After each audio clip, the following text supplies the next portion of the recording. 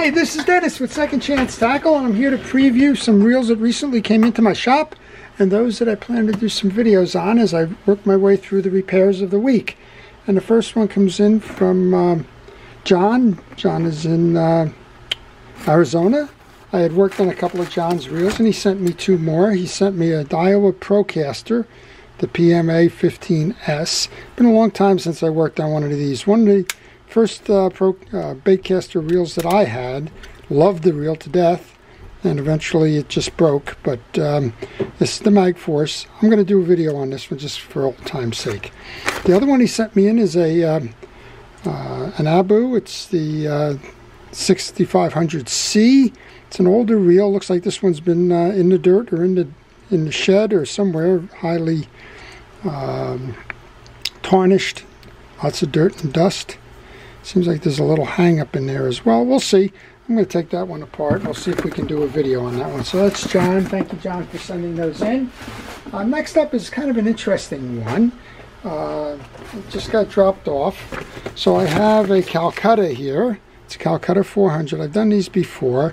Missing a side plate screw or a bridge screw. I think that might be the one that's controlling this. But at any rate, we don't have an anti-reverse with this. And I've hardly seen these with the anti-reverse fail.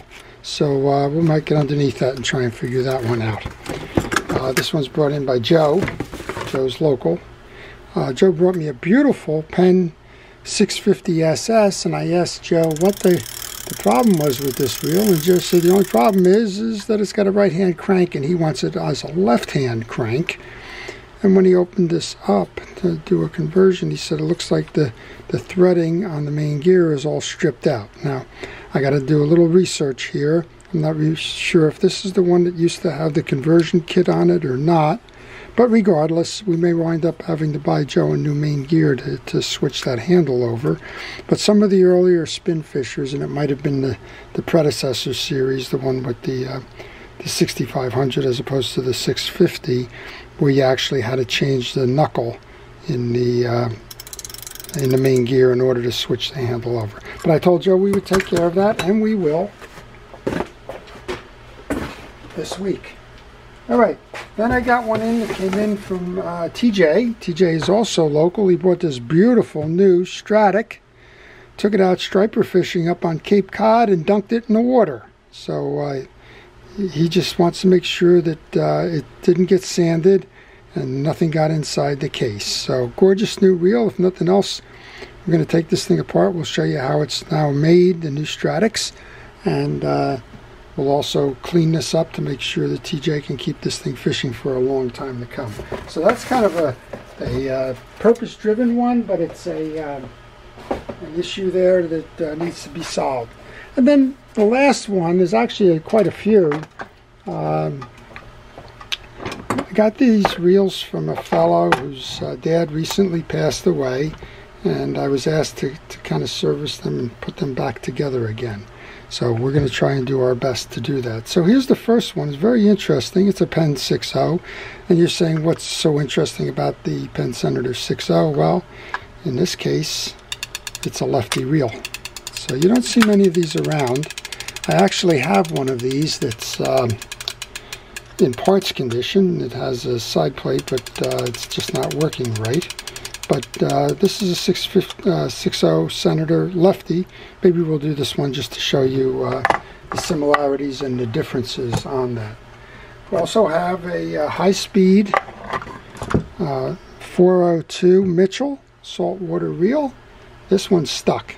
So we're not sure why this is stuck, but it's stuck. You can't force it, and I wouldn't recommend forcing it at this point. Looks like this one's been on a shelf a long time.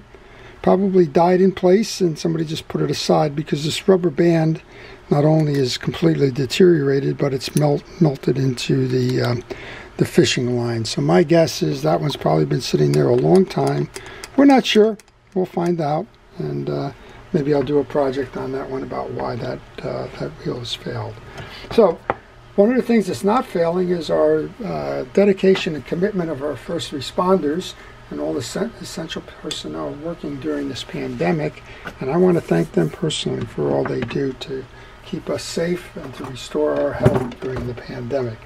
So thank you all, whether you're a police, fire, first aid, EMT, any of the trades that are involved, like transportation, teachers and the like.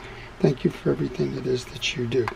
Well, here's the next one that's up. It's a very interesting one in that you just don't see them much anymore. This is the Penn 67 Long Beach. It's a big frame, and this one's very similar in size to a 4.0 Senator. It's even got the 3-bar construction that the Senators would have. What it doesn't have is the trim rings, right, the metal trim rings on the outside that a Senator would have. And I'll have to get underneath. I'm not quite sure if this has the enhanced drag sizes or not. I don't think it does. I think this uses the standard setup and not the bigger or the heavier duty drag system, but that's a 67. I probably will do that one. Here's two that kind of got tangled up. This came from a box sitting in the garage for a while. I don't think anything can be done with this reel. This is a Fenwick Mark III. It's a quick fire system. It was made in Korea, and Fenwick is of course known for their fishing rods. It's working, but boy, there's a rough grind in there. And I might just do it to explore inside, see what's going on. Looks like some things are kind of messed up here. I don't know why, but this screw deep in the case doesn't make any sense to me. The badge is falling off of it.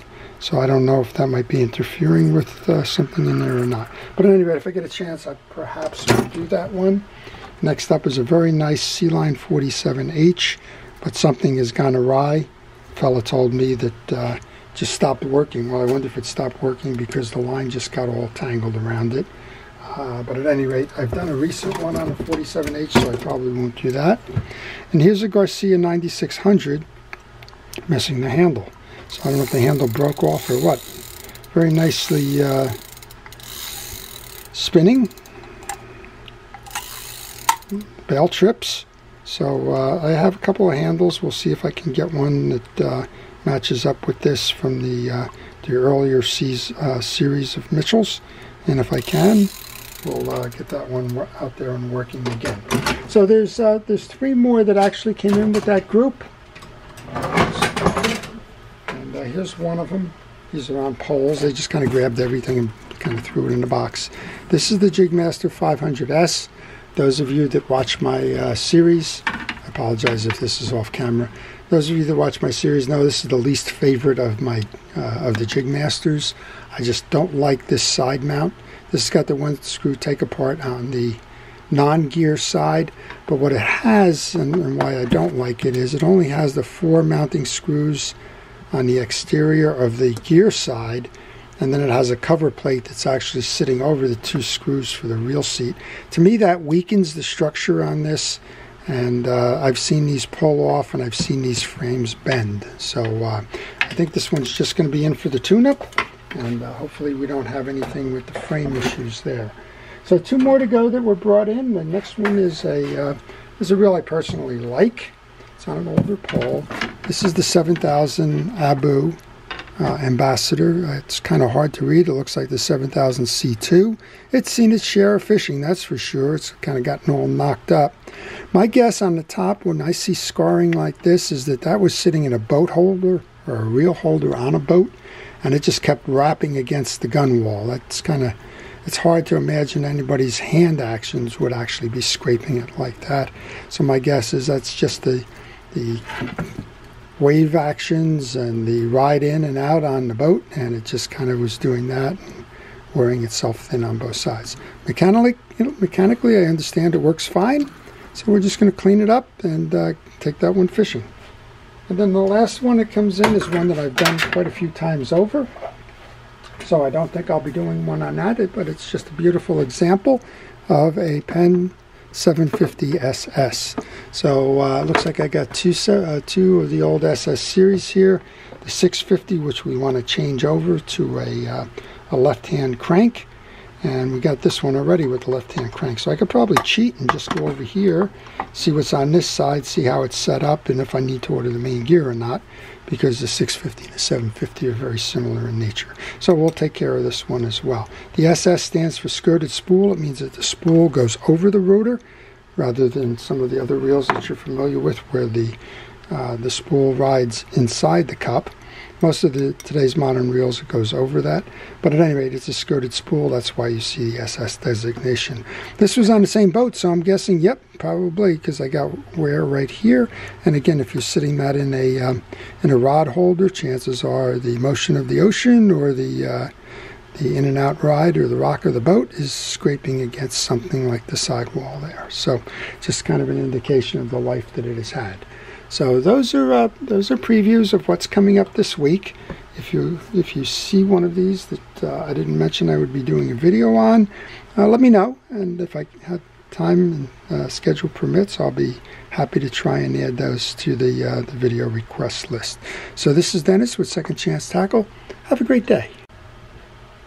Well, just as I was about to wrap up, the postman came, so we have a few more boxes here for the week. So let's see what we got here. This one comes in from Michael in Florida. Nice fishing grounds down there for sure. This one's up in the Jacksonville area. And Michael is sending me an older, looks like a Shakespeare. We have a lot of fans of the older Shakespeare 2000 series models. Let's see which one this is. Kind of hard to tell between the way it's wrapped and all. This is a gorgeous reel. So this is the 2062 Shakespeare. Looks like the bail wire is disconnected, but otherwise the reel's running tight, which usually is a matter of just some old grease in it. But what a gorgeous reel. So thank you, Michael, for sending that in. I'll see what we can do to make that run nice and smooth.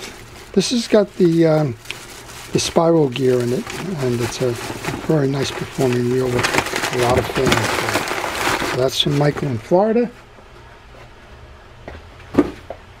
Surprised to see that. Here's Dick has sent us some beautiful and interesting older reels. Dick is from Philadelphia. He's got another one coming in. I don't think this one is unusual, but I'm sure that it merits attention. Like Dick, he's recycling the bag that I sent him his last reel. Okay, I just did one of these. This is the 975 International, but the difference here is this one's a lever drag, and this one should be fun to work on as well. Seems to be operating properly. Let's go into that max there. Yep. So 975 International lever drag. I have to check my library, see if I've done one of those. I'm not sure. If I haven't done one of those, we will certainly add it to my list. Thanks for sending that in, Dick. And we got one more coming in.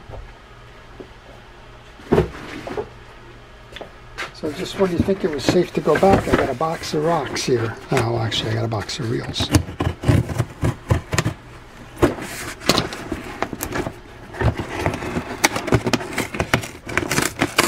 This one comes in from Juan. He's in Texas. Now, just for future reference, folks, don't pack a box like this. Not when you're entrusting your reels to the friends at the local post office. So we got 4 big ocean-going reels here. And I think this is an Olympic. This is a huge Olympic reel. This will be interesting to get underneath. We have a, best I can tell, we have a bent star adjuster. I'm not sure if that's affecting this reel at all. And we have no drag on this one. It may simply be that that it's just has been bent out of round or something there, or definitely cross-stripped. And that's probably why you can't adjust the gear on that one. Well, either that or it got ruined in the shipping without any kind of packaging. See how that goes. Next up is a Shimano. This is the TLD and lever drag system. And here's one that appears that the lever drag does not go into free spool on. Oh well, maybe it does. I got the line wrapped here. Let's see. Okay, well, we're going to see what we got. Yeah, there's something that's well, it's all taped down. Let's try this again.